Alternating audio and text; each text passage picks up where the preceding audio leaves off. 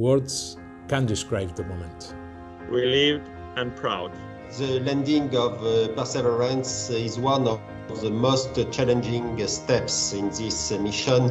It's humanity touching ground 34 million miles away from home.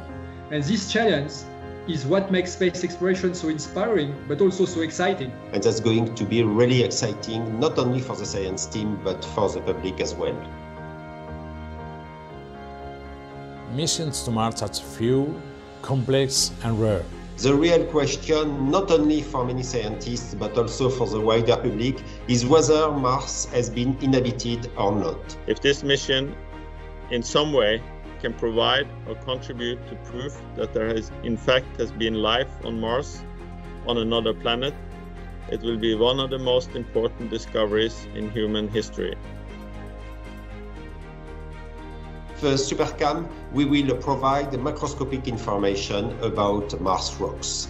Our instrument, MEDA, is the third Spanish weather station on Mars ground.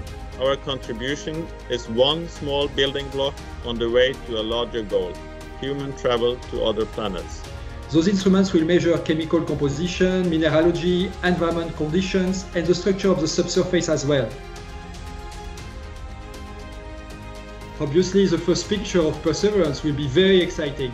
On a scale from 1 to 10, this is an 11. It will also demonstrate that the communication chain is working properly and that Perseverance is ready to start operations on Mars, so that first picture will be a very, very big step forward. I'm also excited to see exactly where the rover lands in the Jezero Crater. Will it be in the river delta or just below? How will the edge of the crater look in the horizon?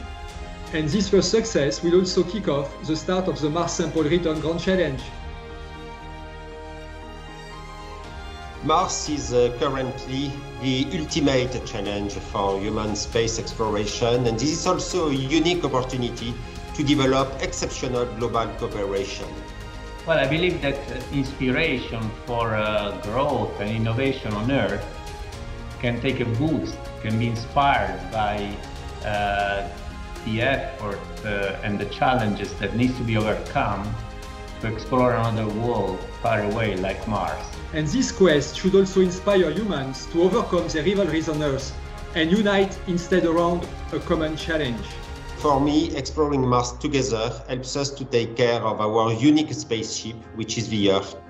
Even though we face serious threats and problems, we can and we will find always a solution if we work together through science.